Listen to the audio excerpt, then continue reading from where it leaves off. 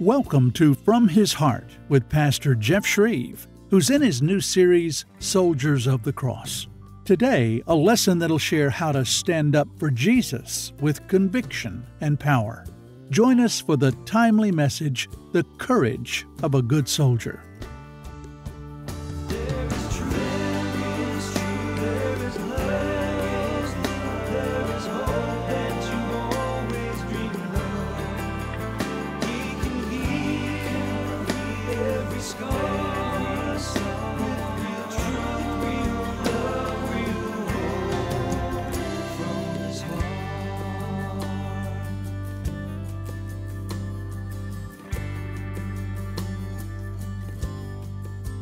You have your Bible, please turn to Acts chapter 4. Acts chapter 4. We're in a series called Soldiers of the Cross. Last week we talked about the discipline of a good soldier. And this week we want to talk about the courage of a good soldier. You know, the Bible tells us that we are soldiers of the Lord Jesus Christ. 2 Timothy Chapter 2 and verse 3, Paul says to Timothy, "Suffer hardship with me as a good soldier of Christ Jesus." Now, in order to be a good soldier, you have to be disciplined, and you have to have courage. You can't be a good soldier if you are a coward. Winston Churchill, the great prime minister of England during World War II, said this: "Courage is the most important of the virtues, because it's the one virtue that makes all the others possible." Courage. You know, it's interesting, in Revelation chapter 21, Revelation 21 and 22 speaks of the eternal state. Everyone has been judged, and now it's the believers in heaven, and it talks about the glories of heaven and how those who overcome will inherit these things, and God will wipe every tear from their eye. And then it says in Revelation 21:8, it gives a list of 8 classifications of sinners who are going to miss out. Their part is going to be in the lake which burns with fire and brimstone. And it talks about murderers, it talks about abominable people, it talks about sorcerers and idolaters. But the number one classification on the list, the first one mentioned, but for the cowardly. But for the cowardly and unbelieving and abominable persons and murderers and idolaters and immoral people and sorcerers, their part will be in the lake that burns with fire and brimstone. The cowardly. Now, the Bible makes it clear that when God saves a person, He saves that person and gives that person not a spirit of fear, but of power and love and discipline. 2 Timothy 1:7 in the God's Word version says, "God didn't give us a cowardly spirit, but a spirit of power, love, and good judgment." I love the one-time motto of the French Foreign Legion. It says this: "If I falter, push me on. If I stumble, pick me up. If I retreat, shoot me." If I retreat, shoot me. Hey, there is no retreat in the Lord's army. And there's no room for cowardice in the Lord's army. God has not given us a cowardly spirit, a spirit of fear, but one of power and love and sound judgment. So what do you do if you're here today and you say, "Good grief, I really struggle with this thing called courage. I really struggle to be a brave, outspoken Christian. I mean, there are opportunities for me and opportunities to witness, and I just feel the fear rising up, and I don't say anything. And, to my friends and to people at school and people at work, opportunities for me to speak up for Jesus, but I just get so afraid. I just shrink back in fear. I'm afraid on social media to say anything because I don't want the backlash." What do you do if you really struggle with fear? Well, we all struggle with it. Here's the good news.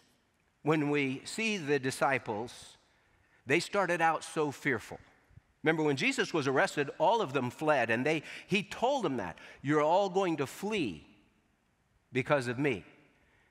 And remember, Peter said, no, I'm not going to flee. I'm willing and ready to go with you to prison and to death. He said, "Are you really, Peter? Because before a cock crows twice, you're going to deny 3 times that you even know me."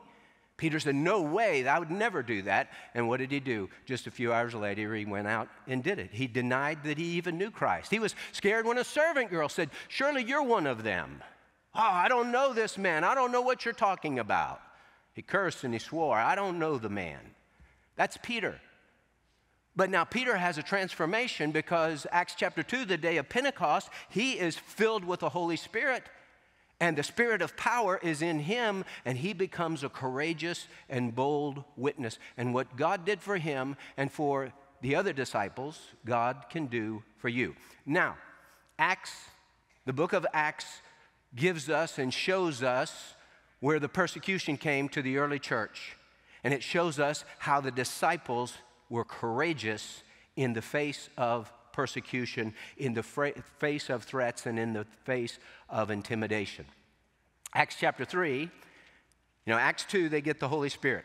Peter preaches on the day of Pentecost. 3,000 respond to the message. 3,000 were baptized. The church went from 120 in the upper room to 3,120. Grew like crazy, and the church is born. Acts chapter 3 tells us about a beggar, a blind or a lame beggar. He'd been lame from his mother's womb. He's over 40 years old. He sits by the gate called Beautiful, and he begs alms. And Peter says, hey, I don't have silver or gold, but what I do have I'll give to you. In the name of Jesus Christ, the Nazarene, rise up and walk. And this guy, all of a sudden, he is healed by the name of Jesus. And he's walking and he's leaping and he's praising God. And everybody notices, hey, that guy used to be the lame beggar. And here he is praising God. He is healed. How did that happen? And Peter used that to launch into a sermon and lifted up the name of Jesus and told everybody it's by the name of Jesus that this man is healed. And he was the one that you guys crucified. Pilate wanted to let him go, but you said, no, not this man, but Barabbas. What shall I do with Jesus? Crucify him, crucify him. And he preached Jesus, and he preached very straightforwardly. And the Bible says when the religious leaders heard what was going on, they were upset. Acts chapter 4, verse 1. And as they were speaking to the people, the priests and the captain of the temple guard and the Sadducees came upon them, being greatly disturbed because they, Peter and John, were teaching the people and proclaiming in Jesus the resurrection from the dead. And they laid hands on them and put them in jail until the next day, for it was already evening. But many of those who had heard the message, heard the word, believed, and the number of men came to be about 5,000. The church is growing from 120 to 3,000 to now 5,000 men plus women and children. They're a bunch in the church in Jerusalem. But the disciples are courageous. Now, I want you to notice some insights in Acts chapter 4 about a courageous soldier in the Lord's army. 3 insights. Number 1, courageous soldiers know that boldness has consequences. If you're going to be bold and speak openly and plainly and powerfully for the Lord, there are going to be consequences with that. These guys got arrested. Well, why were they arrested? Because it says in verse 2 that they were teaching the people and proclaiming in Jesus the resurrection from the dead.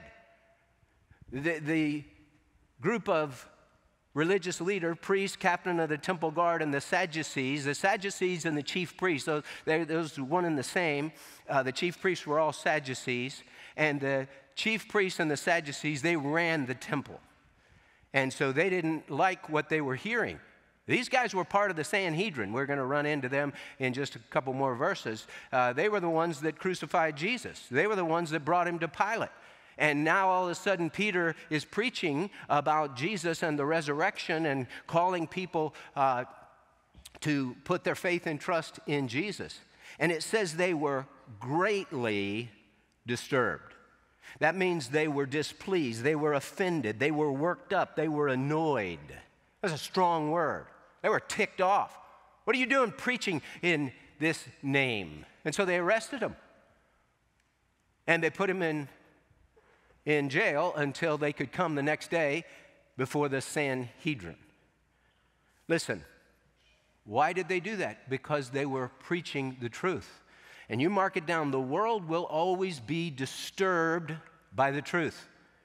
Whether it's the world of godless government or whether it's the world of self-righteous Judaism, as these men represented, self-righteous Judaism, they're so far from what God wanted. They said about Jesus, they see the long-awaited Messiah, and what's their determination about him? He is Beelzebul. He is the ruler of the demons. He casts out demons by Beelzebul, the ruler of the demons. I mean, when the Son of God, God in the flesh, is right before them, that's how wrong they get it. And they crucified the Lord Jesus, disturbed by the truth. Hey, when we proclaim the true gospel, the unwavering gospel, the narrow gospel, I'm the way, the truth, and the life, no one comes to the Father but through me. When we proclaim that, people get disturbed. The world will get disturbed. And you say, what is the world? The Bible says that the whole world, 1 John chapter 5, the whole world lies in the power of the evil one. The whole world is cradled in the lap of the evil one, and the evil one hates the truth of the message of Jesus. Why? Because you shall know the truth, and the truth shall make you free, shall set you free. I don't know if you saw Matt Walsh on Dr. Phil just the other day. He was debating the issue of transgenderism, and they brought him on. He's a conservative and an author and a commentator. He wrote a book about Christianity is no place for cowards, because we need to be courageous for Jesus. Well, he came on there, and these guys that are dressed up like girls and think they're girls and talk about, well, trans women are women. And he asked the question, he said, what's a woman? A woman is whatever a woman says. Well, what's a woman? How do you can't use the term woman if you don't define woman. So they're like, you define woman. He said a woman is a female, a person who has XX chromosomes, a person who has female reproductive organs. That's a woman. Well, we don't look at it like that. We say that a trans woman is a woman. He said you can't even define the word. Well, the crowd is all cheering for the guys dressed up like girls. And this one guy, he's got a beard and he's dressed up like it's a really creepy looking girl. And anyway, so he confronts them. Well, they said after that taping, they said, we have been traumatized and we're having trouble sleeping since our encounter with Matt Walsh, that horrible person who asked us to define the word woman. Matt Walsh said, you know what?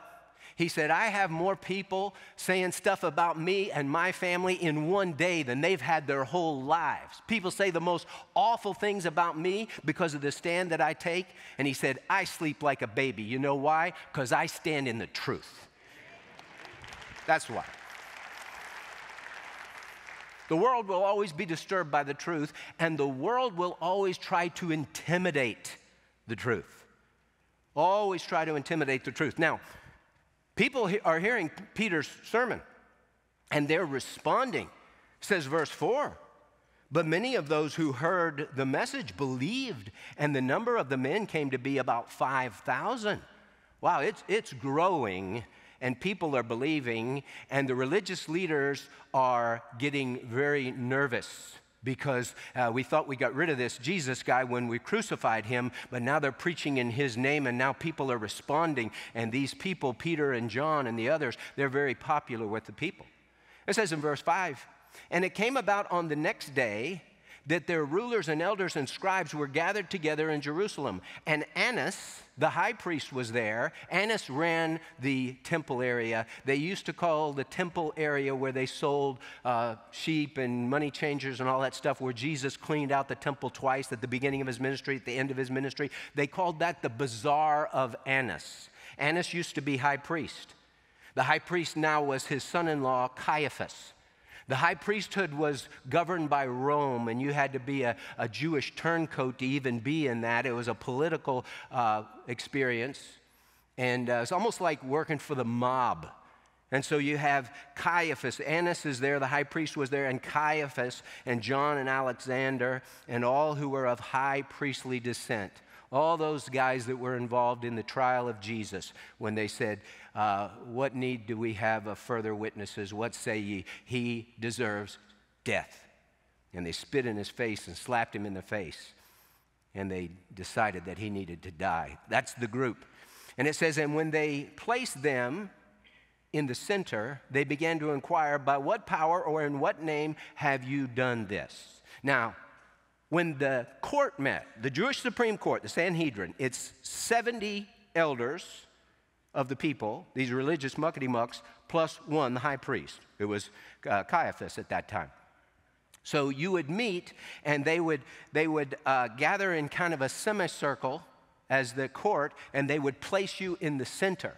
So here is Peter and here is John against 71 of the elders of the people, the high court in Jerusalem, all the muckety-mucks with the chief priest presiding, the same usual suspects and the same rotten people who tried their Savior, the Lord Jesus, and they're trying to intimidate them.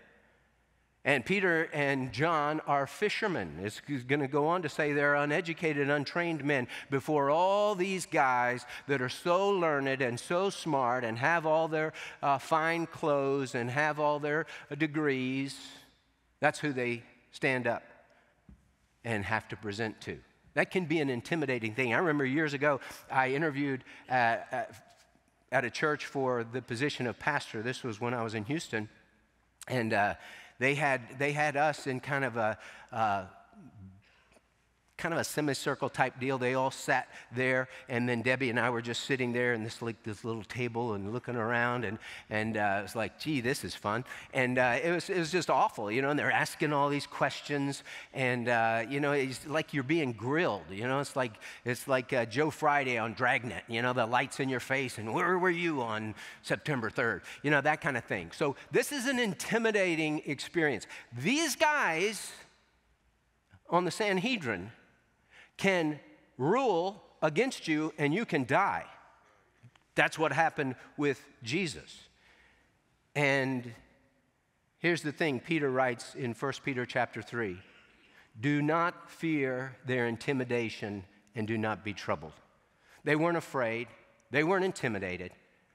They knew that courageous soldiers, bold witnesses for Christ, there are going to be consequences. Okay, that's just part of the deal. Second insight, courageous soldiers stand up for Jesus. Courageous soldiers stand up for Jesus. Now, here's the question. So they get them there, and they're in the semicircle, and when they had placed them in the center, they began to inquire, by what power or in what name have you done this? Oh, the name. You want to know the name? Let me tell you the name. Then Peter, filled with the Holy Spirit, said to them. Stop right there. Peter is filled with the Holy Spirit. Peter, same guy, just a few weeks before, cursed and swore and said, I don't know this Jesus. Now he's filled with the Holy Spirit, and he's filled with power, and he gets ready to speak to them, and he's not afraid. It's obvious that he's not afraid based on what he told them. And he knew that the Lord was going to provide for him. See, a courageous soldier, they trust the Lord for timely provision.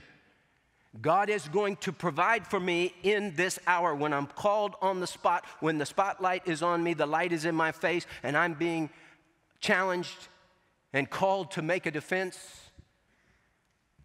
Jesus had told those guys, when they arrest you and hand you over, do not worry beforehand about what you are to say, but say whatever is given you in that hour. For it is not you who speak, but it is the Holy Spirit. Peter is filled with the Holy Spirit, and he gives a response to them that has authority and power and conviction.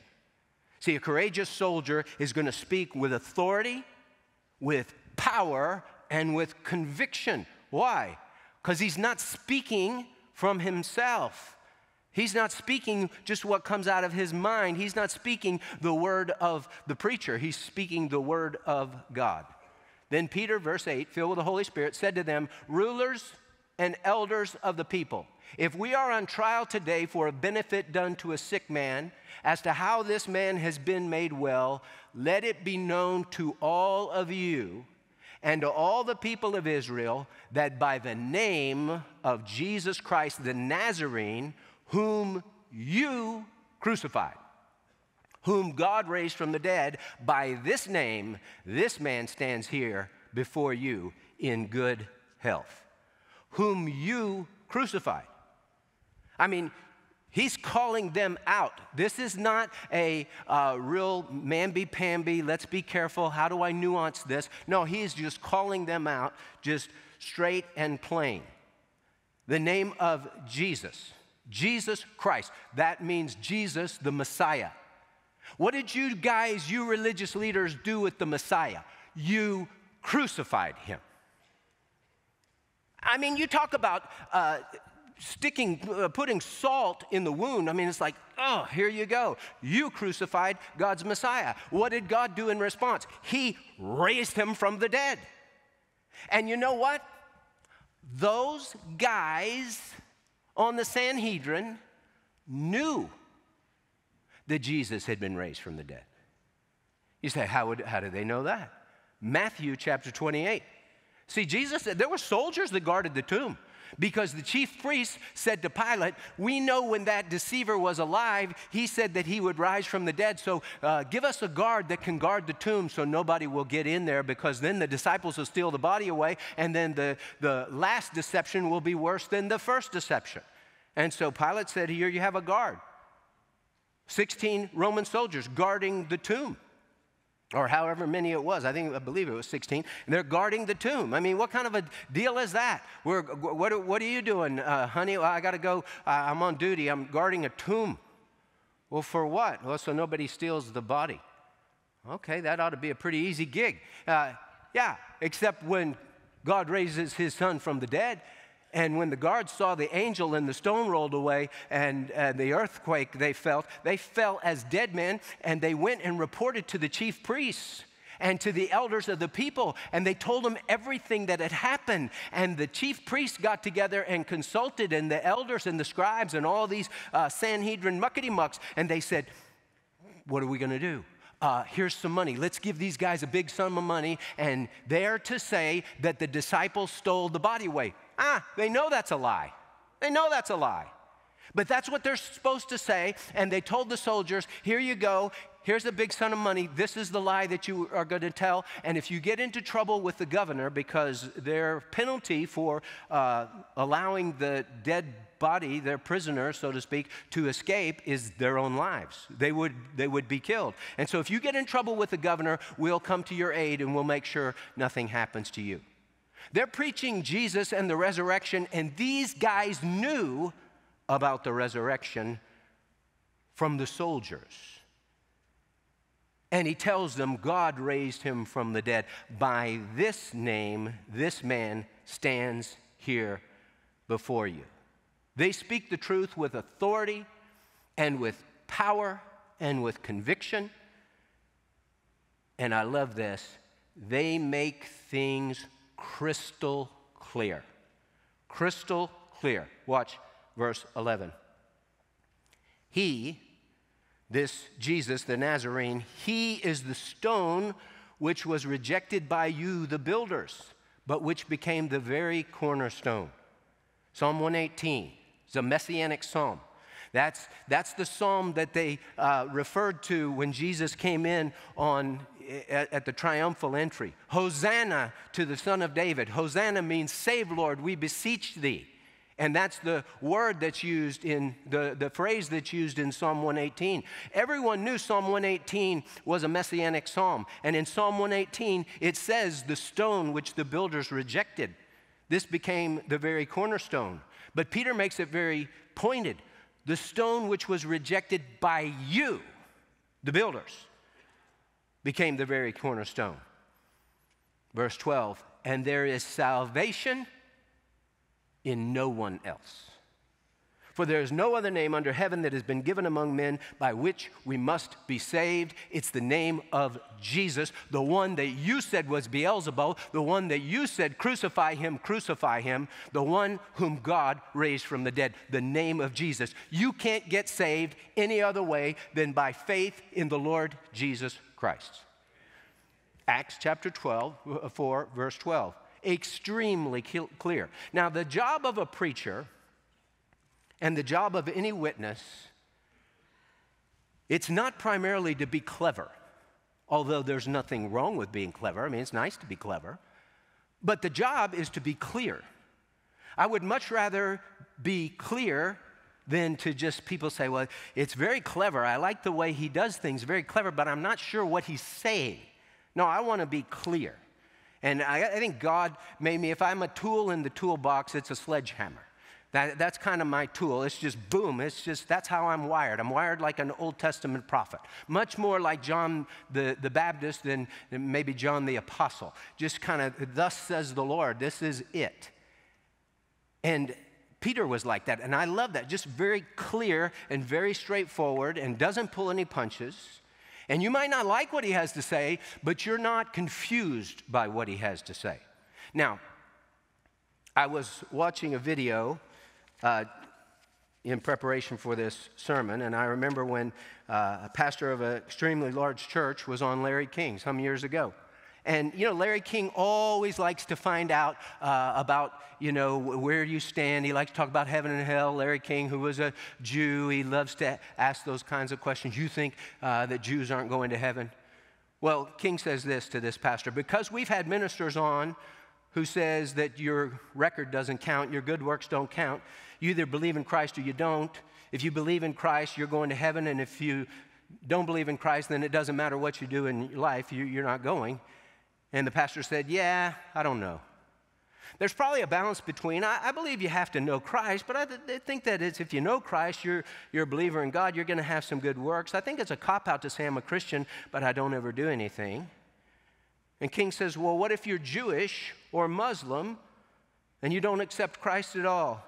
He says, well, you know, I'm very careful about saying who would and who wouldn't go to heaven. I don't know.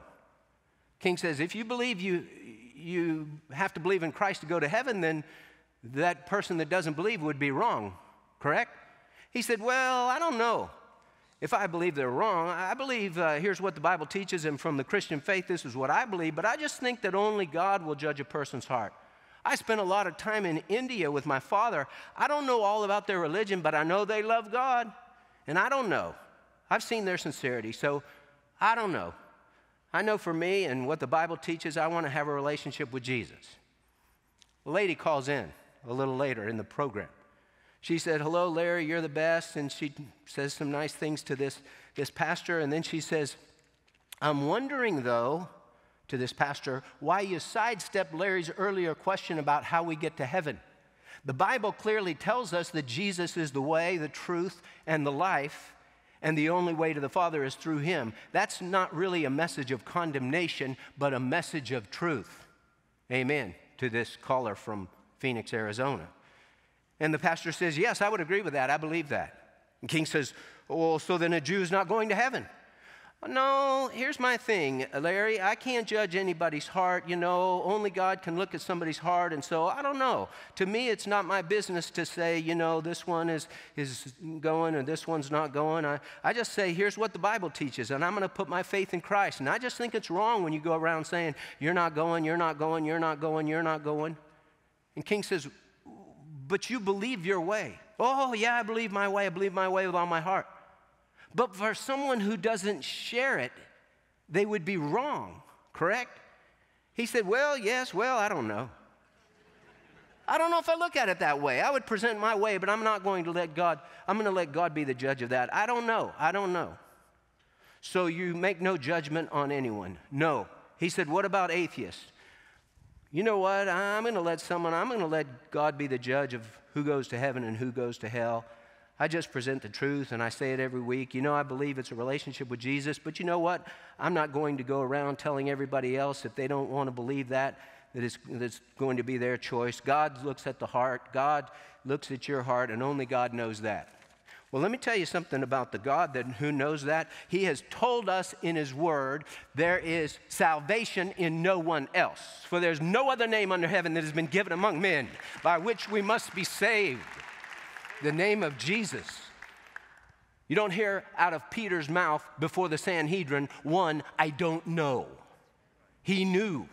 I know, as Paul said, whom I believed and persuaded that He is able to keep that which I've committed unto Him against that day. Hey, we make things crystal clear to people. And we speak the truth in love. We're not trying to be ugly to people, but we make it clear to people, thus says the Lord. And the person who talked the most about hell in the Bible was Jesus. Jesus, who is love incarnate. He talked about hell because hell's a real place, and He doesn't want anyone to go there. Well, it says in verse 13, now as they observed the confidence of Peter and John and understood that they were uneducated and untrained men, they were marveling and began to recognize them as having been with Jesus.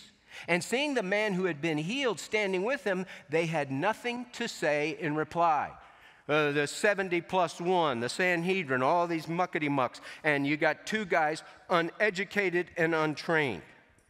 Uneducated, agrammatos, which means they're unlearned, unlettered. They're illiterate. That's what that word means. And untrained, idiotes, from which we get the word idiot. They're idiotes. They're ignorant. These guys don't know anything. They had never been. Where is their diploma? Where's their sheepskin? They don't. Who are they? These guys are fishermen. They're Galilean fishermen. And they have confidence. They have boldness to speak plainly. And they recognize them as having been with Jesus because they talked just like Jesus did. Jesus spoke with authority, and these guys are speaking with authority, and they're just, wow. And then they see the guy that had been lame from birth. All of a sudden, he's walking and leaping and praising God. He's Exhibit A, and they're like, they had nothing to say. Courageous soldiers, authority, power, and conviction, they make things crystal clear. So it says in verse 15, and when they had ordered them to go outside out of the council, they began to confer with one another, saying, what shall we do with these men? For the fact that a trustworthy miracle has taken place through them is apparent to all who live in Jerusalem, and we cannot deny it. Oh, we so want to deny it, but we can't deny it because they've already seen it, and everyone knows that it's true. Why would you want to deny it? Jesus raises Lazarus from the dead. Many believed when He did that. But the religious elite, they got together to plan out Jesus' death.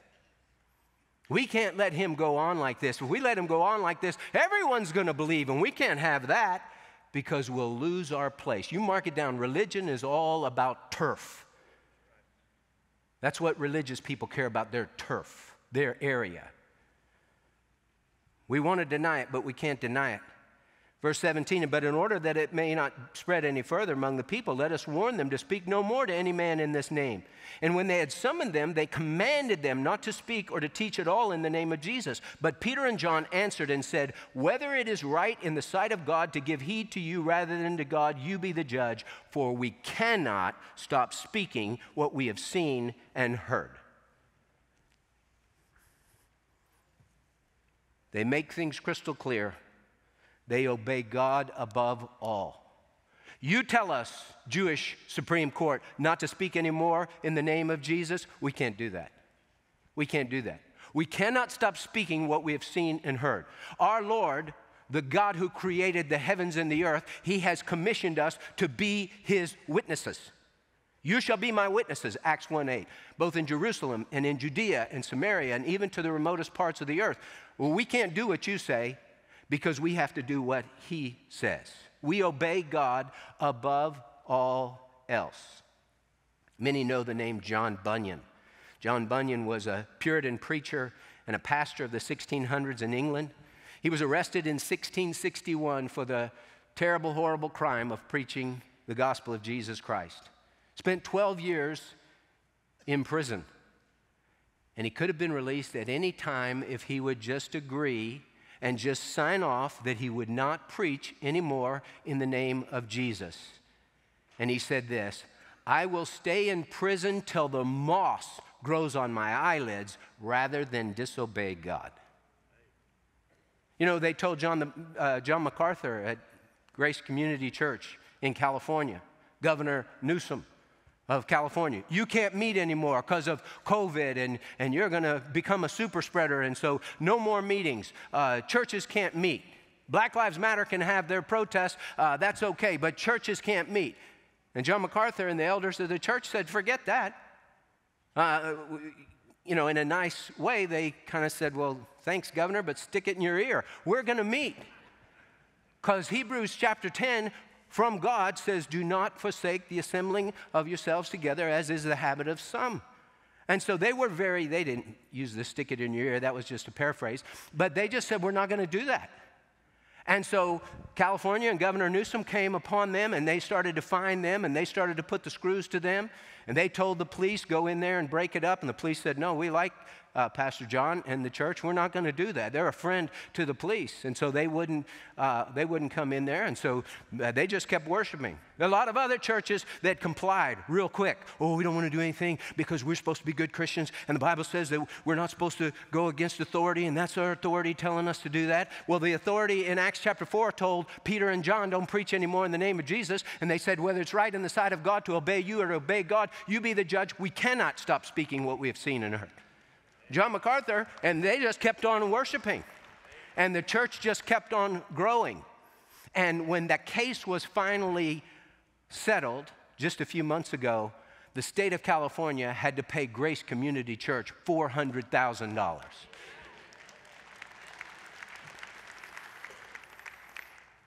We obey God above all. Well, the Sanhedrin didn't like to hear that, but what could they do? They couldn't do anything. What were they on trial for? We healed a lame man, and we're speaking in the name of Jesus. And it says, and when they had threatened them further, verse 21, they let them go, finding no basis on which they might punish them on account of the people, because they were all glorifying God for what had happened. For the man was more than 40 years old on whom this miracle of healing had been performed. It says in verse 23, what happened next? Discovery number 3, courageous soldiers lift their voices to the Lord. They were released from their arrest. It says in verse 23, and when they had been released, they went to their own companions and reported all that the chief priests and the elders had said to them. And when they heard this, they lifted their voices to God with one accord. They had a prayer meeting and said, "O Lord, it is you who made the heaven and the earth and the sea and all that is in them." Hey, you want to know something about prayer? This is a great prayer. You can learn from great prayers in the Bible. So this is a great prayer, and a great prayer starts with praise. They praise God. They don't come out and say, hey, let's all get together. Oh, God, we're in trouble. They're threatening us. What's going to happen? This is not supposed to happen. We're getting persecuted. Oh, God, you're going to have to intervene. No, they start off by praising God. Lord, we appeal to you. You're the God who created heaven and earth. You're the God who is over everything. Caiaphas and Annas and all those religious leaders are about as big as a pimple on a flea compared to you. Start your prayers always with praise. And one of the things you'll find when you read in the Bible about prayers, so much of the time prayers are started by mentioning that God is the creator of heaven and earth. Because that sets prayer in the right context. I'm praying to the God who is over it all. He sits as king at the flood. He sits as king forever. So start with praise. And then remember what the Lord has said. In your prayers, pray back the word of God to him. It says in verse 25, who by the Holy Spirit, through the mouth of our father David, your servant, said, and he quotes from Psalm 2, why did the Gentiles rage and the peoples devise futile things? The kings of the earth took their stand and the rulers were gathered together against the Lord and against his Christ. For truly in this city there were gathered together against your holy servant Jesus, whom you anointed, both Herod and Pontius Pilate, along with the Gentiles and the peoples of Israel, to do whatever your hand and your purpose predestined to occur. They're quoting Scripture back to God. See, sometimes we don't know what to pray. I'm not sure how to pray, and I don't know what to pray. Pray the Word. God loves the Word. Pray it back to Him. Say, Lord, this is what you said. This is what you promised. I'm claiming what you have said. You know, we had for a while there that you don't hear it as much anymore, but the name it and claim it. Hey, what do you want from God? Just name it and claim it. You can't name it and claim it. You can't blab it and grab it. God has to name it. Now, when God names it, then you can claim it. If God says this is for you, then you can claim it. You say, well, like what? God has not given us a spirit of fear, a cowardly spirit, but of power and love and discipline. That's something that you can name and claim because God's already named it. God's already said, I didn't give you a cowardly spirit. I gave you a spirit of power. So why don't you walk in that? Why don't you claim that? We claim what God has already named, but you can't name it and claim it. God, I want to have a Mercedes. Well, just name it and claim it. I did. I got a Ford Explorer. And so it just doesn't work like that. Remember what he has said, and then ask in faith for boldness and divine power. Boldness and divine power. I love this prayer because here is the ask. And now, Lord, verse 29, take note of their threats. They were being threatened. And grant that your bondservants, your doulos, may speak your word with all confidence, with all boldness, while you extend your hand to heal, and signs and wonders take place through the name of your holy servant, Jesus. You pray for boldness, that we could do what? Speak your word boldly, with confidence. That word with confidence, that word means frankness, bluntness, assurance. See, you're going to be clear. You're going to tell people this is the way it is. Confidence. I have assurance that what I'm saying is not coming from me, it's coming from the Lord. That's why I've told you before, if people get mad at what I say, take it up with God. I didn't write the book. I just preach the book. My job is to deliver the mail. You ever get mad at the mailman when you get a letter that you don't like? Well, how dare you, mailman? Give it. Hey, I didn't write it. I just delivered it. Take it up with the guy that wrote it. Hey, you have a problem? Take it up with God. I didn't write the book. I'm just delivering the book, and I want to be faithful to deliver the book. Take note of their threats, and grant that your bondservants may speak your word with all confidence. And when you pray that kind of prayer, and God, that your hand would be outstretched to do miracles, to authenticate the message. That's what the miracles were for. They authenticated the message.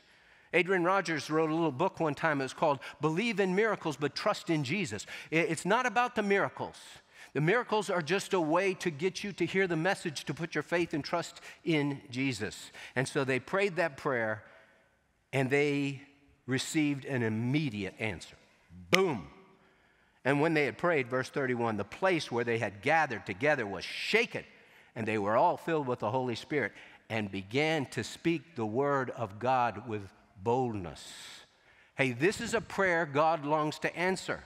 And if you say, I don't have much courage, I don't have much boldness, I always waffle when somebody asks me, 1 Peter 3:15, always being ready to make a defense to anyone who asks you to give an account of the hope that is in you, yet with gentleness and reverence.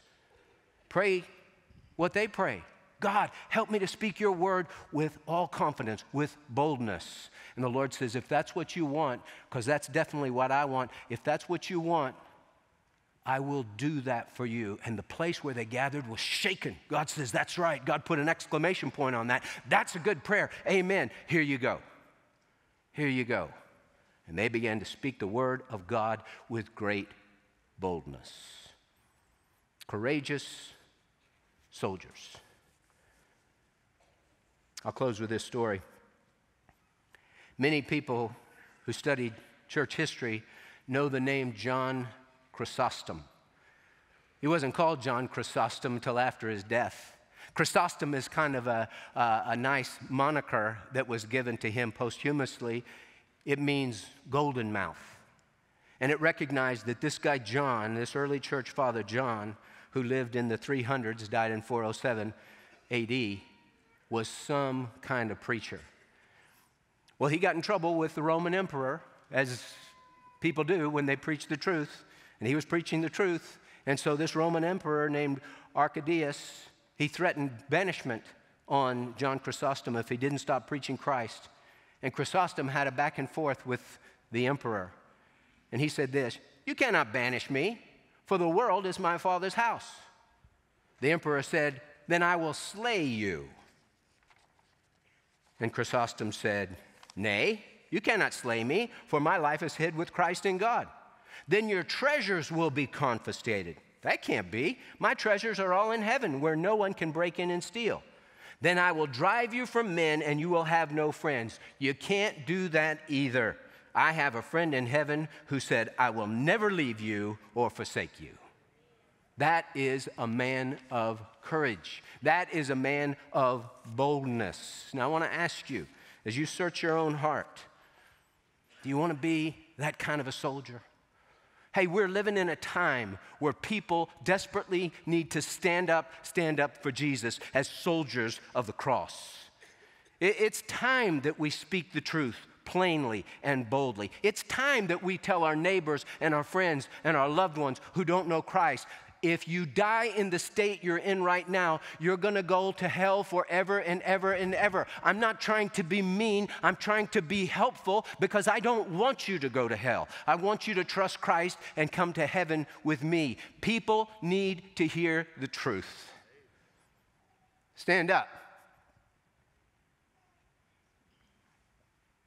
Stand up for Jesus. Ye soldiers of the cross. Who will stand up for Jesus?